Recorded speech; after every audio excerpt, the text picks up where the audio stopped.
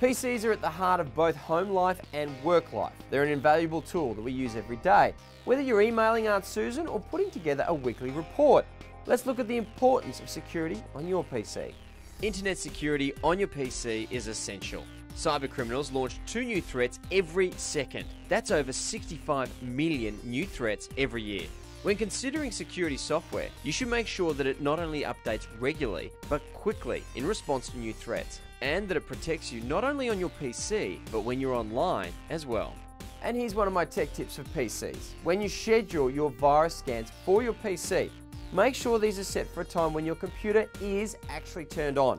If your scan doesn't run, your computer isn't protected.